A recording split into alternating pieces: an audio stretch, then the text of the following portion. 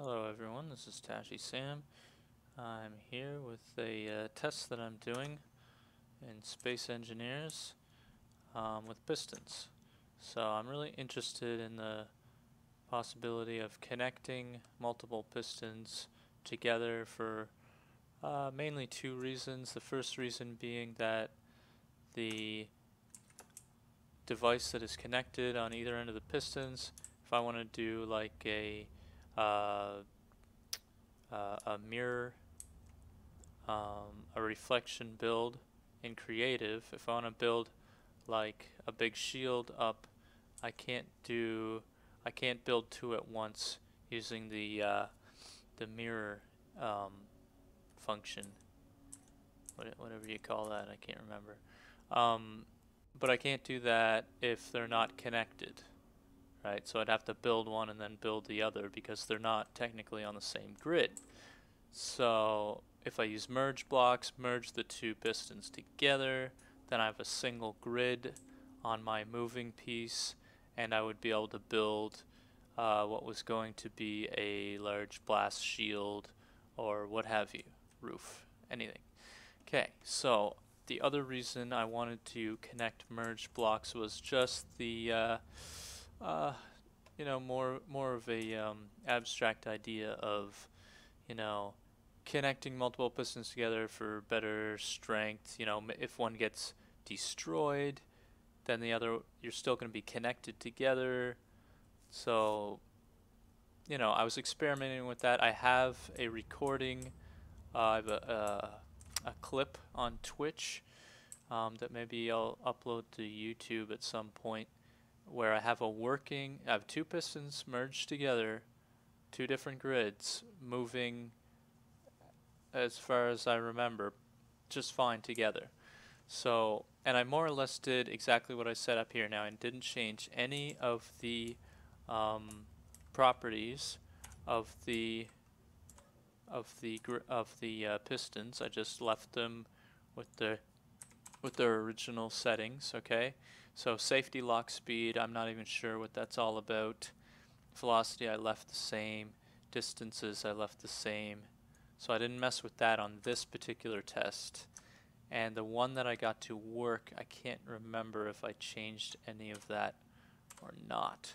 So anyways, but this was essentially what I did, is just put the two merge blocks opposing and closed up the one piston to bring them together, and then I put the two pistons in the same group and used them to move together.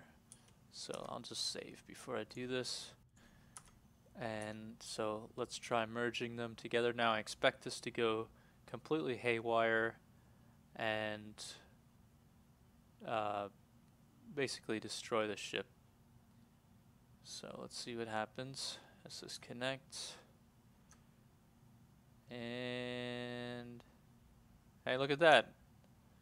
Okay, so last time I tried this, it went pretty badly. A lot of carnage.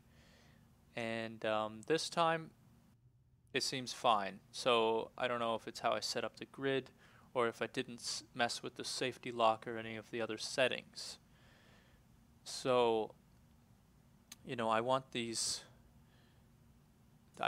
pistons moving to make sure one's not reversed the other way. I'll save it again.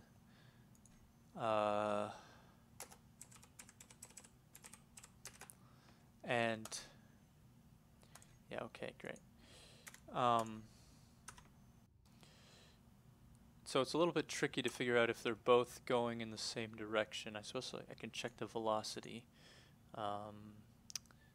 Pistons. So where's my velocity? See if one is negative. So I got negative on the first one and negative on the second one. So I think that should be fine. I'll just make a group. Put these together.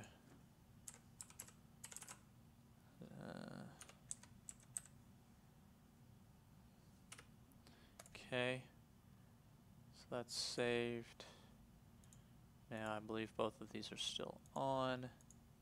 Okay, they're both on. They're both going in the same direction. I didn't change any of the other settings. And they seem to be merged, which is cool.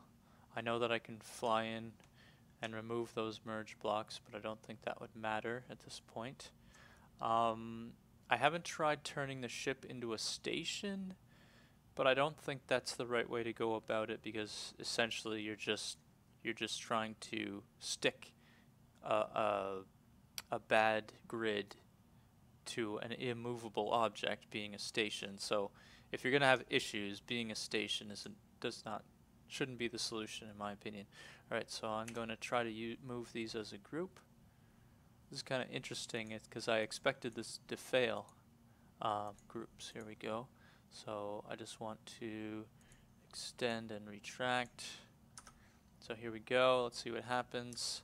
Again, I'm expecting carnage, but let's see. Hey, look at that. Not too bad. You know, I have countless how many times I've done this where it's still going, where I've changed the safety lock speed, and I've, you know, made them sort of stop at different points, you know, for maximum and minimum positions, and this appears to work just fine. So I'm going to consider this a success. The last week, you know, just 4 or 5 days ago, Keen had a update, you know, with, you know, improved piston and rotor performance. So I don't know if that's why this seems to be working, or if it's just because I got lucky and didn't change any settings. So yeah, I'll take that as a win. I mean, I was expecting to make a video about why aren't pistons not working, but I guess I got lucky this time. So maybe I'll try experimenting some more, and if I have any more developments, I'll try making another video. Thanks for watching, and have a good day.